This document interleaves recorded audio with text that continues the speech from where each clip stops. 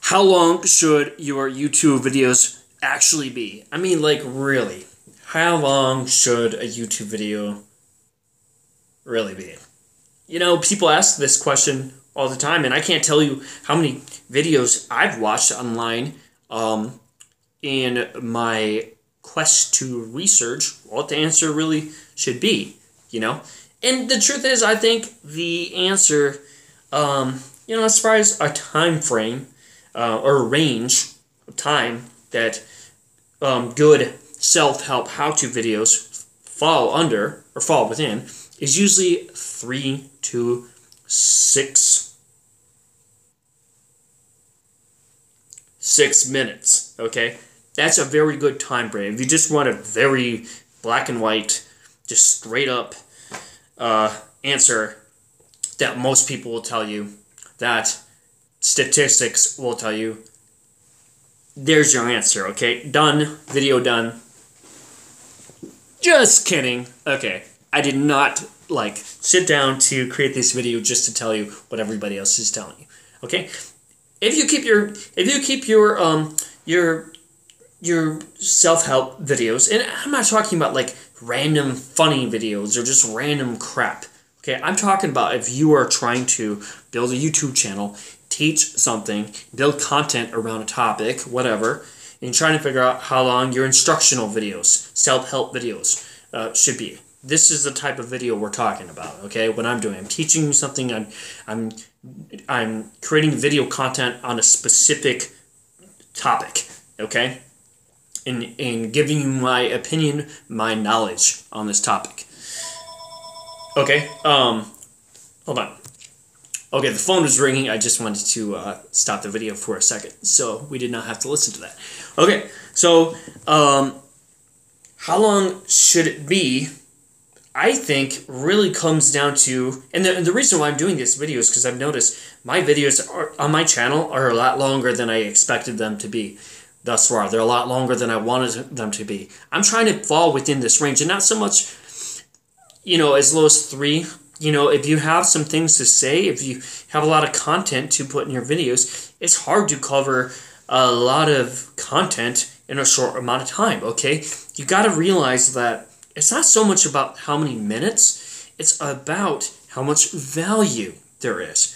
And value is a very, very vague general term, okay? People use that a lot and try to glorify themselves and talk about that and make it sound like they're smarter than they really are, okay? Let's talk about that term real quick. Value is completely subjective, okay?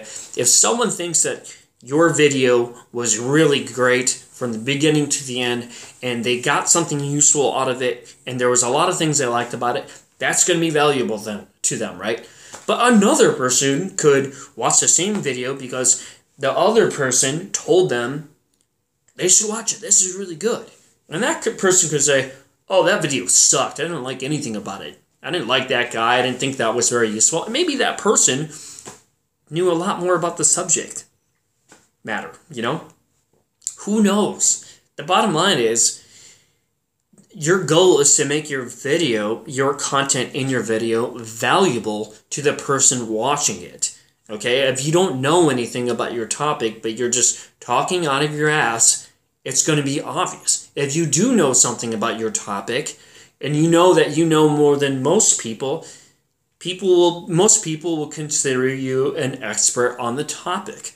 So, you first of all want to make sure that you do have some, expertise on your topic. Otherwise, your videos are not going to be very good. The content's not going to be very good, and most people will not find it valuable. But if you do have good things to say and you are knowledgeable about something, don't worry about it. I wouldn't crank out all the videos I'm cranking out if I didn't know what I was talking about, okay?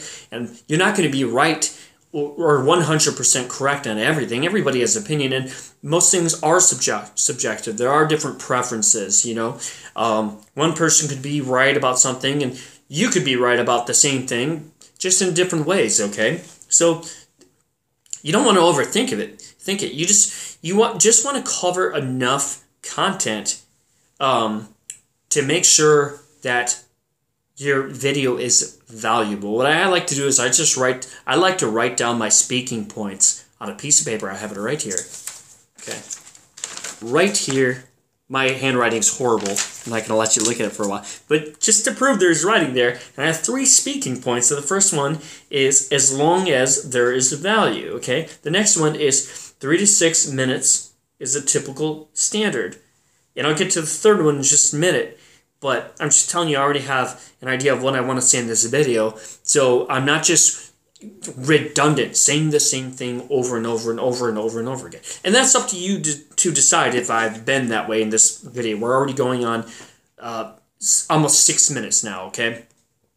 So the point is, you just want to make sure there is value in your video. If you're convinced that the video was valuable, that you had some good speaking points, you offer some good facts, maybe some statistics, you were funny, you were entertaining, you were dynamic with your voice, you had good charisma, the actual content, the actual points were justifiable, they made sense, there was some good research in video, whatever. You know, you could go on all day.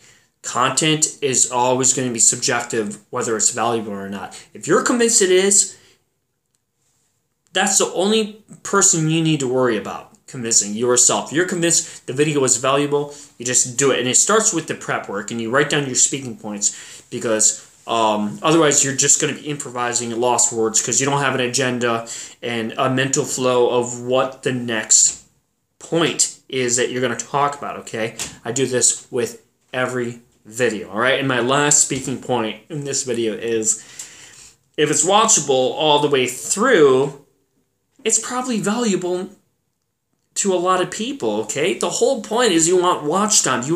You want people to watch your videos all the way through, and you want them to click on something at the end. This is how you make money, okay?